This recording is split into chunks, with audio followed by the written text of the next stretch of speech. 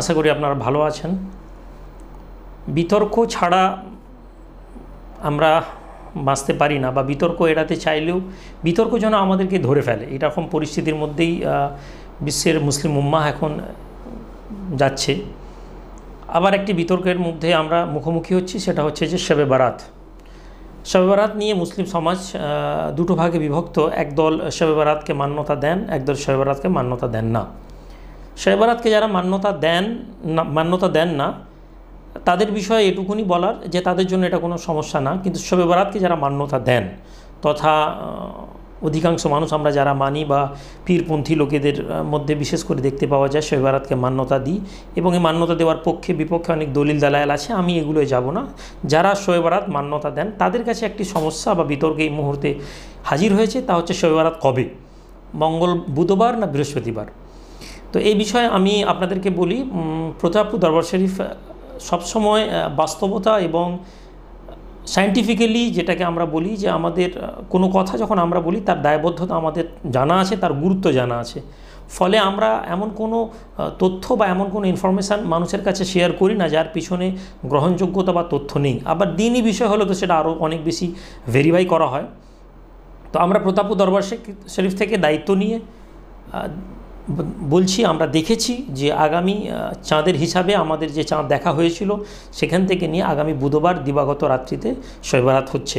সুতরাং যারা এই দরবার শরীফকে মান্যতা দেন বা ফলো করেন, বা ফুরফুরা দরবার শরীফ থেকেও আমাদের মার্কাজ যেটাকে আমরা মনে করি, সেখান থেকে বহু আলেম ওলামা, বহু পীর সাহেবরা হয়তো বিভিন্ন ধরনের মতামত দিচ্ছেন। আমি যেটুকুন তথ্য নিয়েছি এবং সহমত আমার সাথে হয়েছেন ফুরফুরা দরবার শরীফের বয়োজ্যেষ্ঠ পীর আল্লামা ইব্রাহিম সিদ্দিকী মদ্দাজিলুল আলী, ছোট হুজুর পীর কিবলা রহমতুল্লাহ আলাইহির সন্তান, এবং পীরজাদা ইসহাক সিদ্দিকী, এনার সাথে আমার কথা হয়েছে। এনারাও সহমত বুধবার দিন শবে বারাত হওয়া নিয়ে, এবং শবে বারাত বুধবার দিনই আমরা মান্যতা দেব এবং পালন করব। যারা শবে বারাত বুধবার করবেন না মনে করছেন, এখানে কোনো সমস্যা নেই। আপনারা বৃহস্পতিবারও করতে পারেন, শুক্রবারও করতে পারেন, মঙ্গলবারও করতে পারেন, প্রত্যেকের নিজস্ব রীতি। তবে যারা ঐক্যবদ্ধতাকে গুরুত্ব দেন, আমি তাদেরকে আহ্বান করব যে শবে বারাত বুধবার দিন হিসাবে আপনারা মেনে চলুন। কে কী বললো, কেন বললো, এত তর্ক বিতর্ক নয়। যেটা আমাদের কাছে মনে হয়েছে সেটা আমরা বলেছি। জরুরি নয়, কম্পালসারি আপনাকে মানতে হবে এরকম নয়, বিতর্কের মধ্যে যাবেন না। দ্বিতীয় কথা, এটি কোনো ফরজ ইবাদত নয় যে বাবা বুধবারের জায়গায় বৃহস্পতিবার হয়ে গেলে গুনাহ হয়ে যাবে, বা বৃহস্পতিবার জায়গায় বুধবার হয়ে গেলে। তো নফল ইবাদত আমরা দুদিনই করতে পারি। আমরা যেমন বারবার বলেছি, বেশি বেশি করে ইবাদত তো ওই শাবান মাসেই করার কথা আছে। আর যেটা বারবার অনুরোধ করব, আপনি বুধবার শবে বারাত পালন করুন অথবা বৃহস্পতিবার শবে বারাত পালন করুন, মেহেরবানি করে বাড়িতে শবে বারাতকে মান্যতা দিন। বাড়িতেই থাকুন, বাড়িতে ইবাদত করুন, নফল নামাজ পড়ুন বেশি বেশি করে। এরকম নির্দিষ্ট নেই 8 রেকাত 12 রেকাত 16 রেকাত, এরকম কোনো নির্দিষ্ট নয়। বেশি বেশি ইবাদত করুন। যত ইবাদত করবেন, যত আল্লাহর দরবারে নফল নামাজ পড়বেন, তত ভাইলা পরিবার পরিজনকে নিয়ে তওবা করুন। রাতের বেলা আল্লাহর কাছে বেশি বেশি করে আমরা কান্নাকাটি করি, ইস্তেগফার করি। এবং আমরা আইয়ামে বীজের রোজা আগামীকাল থেকে চালু হচ্ছে প্রতাপপুর দরবার শরীফের। সবচেয়ে উত্তম পদ্ধতি হচ্ছে আইয়ামে বীজের 3টি রোজা রাখা। মঙ্গল, বুধ, বৃহস্পতি, এই 3 দিন আমরা রোজা রাখি।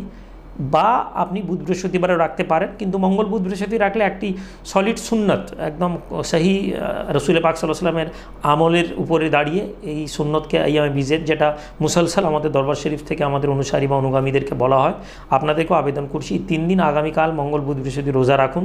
এবং ইফতারের সময় আল্লাহর কাছে আমরা বেশি করে করোনা ভাইরাসের জন্য ইস্তেগফার করি, এবং আমরা বিতর্ক থেকে এড়িয়ে যাই। যে যেদিনই পারেন করবেন, এটা নিয়ে কোনো বিতর্কে যাওয়ার দরকার নেই।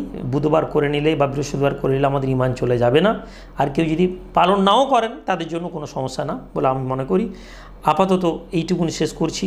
বিতর্কে থেকে বেরিয়ে আসুন, বিপদ থেকে এড়িয়ে থাকুন, বাড়িতে থাকুন, নামাজ বাড়িতে পড়ুন। কবর জিয়ারত করার মতন হুজুম নিয়ে কবর জিয়ারত করতে যাবেন না। বাড়ি থেকে বসে বসে কবর জিয়ারত করবেন। কিছু ইমাম সাহেবদের, কিছু আমাদের মতন মৌলী সাহেবদের এই শবে বারাত মাসে রুজি রুটির ব্যাপার থাকে, ফলে তারা বলবেন যে না না চলো রাতের বেলা গিয়ে বাপ মায়ের কবর জিয়ারত করি।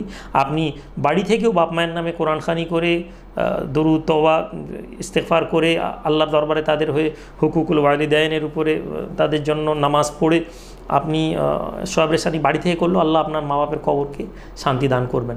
সুতরাং তাদের জন্য হুলুসিয়াতের সাথে বাড়িতে বসে দোয়া করলে দোয়া হবে, জরুরি নয় যে কবরস্থানে গিয়ে।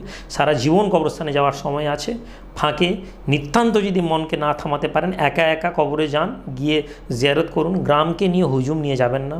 আমরা এমন একটি পরিস্থিতির মধ্যে যাচ্ছি যেখানে মিডিয়া ওত পেতে বসে আছে আপনাকে আমাকে বদনাম করার জন্য। তারা আপনাকে আমাকে বদনাম করবে না, তারা ইসলামকে বদনাম করতে চায়। একজন লোক 25,000 লোককে কোয়ারেন্টাইনে পাঠিয়ে দিলে, 16,000 লোককে কোয়ারেন্টাইনে পাঠিয়ে দিলে কোনো অসুবিধা নেই। একজন লোক 26 জনকে করোনা এফেক্টেড করে দিলে ইউপির মিডিয়াও দেখবে না, ন্যাশনাল মিডিয়াও দেখবে না। কিন্তু সরকারের কথাকে মান্যতা দিয়ে মার্কাজে যদি মুসলমানরা বন্ধ থাকে, সরকারের কথাকে মান্যতা দিয়ে, সেখানে কিন্তু গদি মিডিয়া বলবে যে অমুক লোককে জেলে দিতে চাই। তো আমরা এরকম পরিস্থিতিতে যাচ্ছি। আমি হেট্রেড স্পিচ এখন দিতে চাই না, শুধু আপনাদেরকে বলি আমরা সচেতন হই। আমাদের লড়াই শুধু করোনার বিরুদ্ধে নয়, আমাদের তথা মুসলিম সমাজের লড়াই করোনা প্লাস একটা বিভৎস নিচু মিন মানসিকতার মানুষ এবং গদি মিডিয়ার বিরুদ্ধে। সুতরাং অ্যালার্ট থাকুন, সেফ থাকুন, বাড়িতে থাকুন এবং এভাবেই আপনি দেশের কর্তব্য পালন করুন। ভালো থাকুন। আসসালামু আলাইকুম।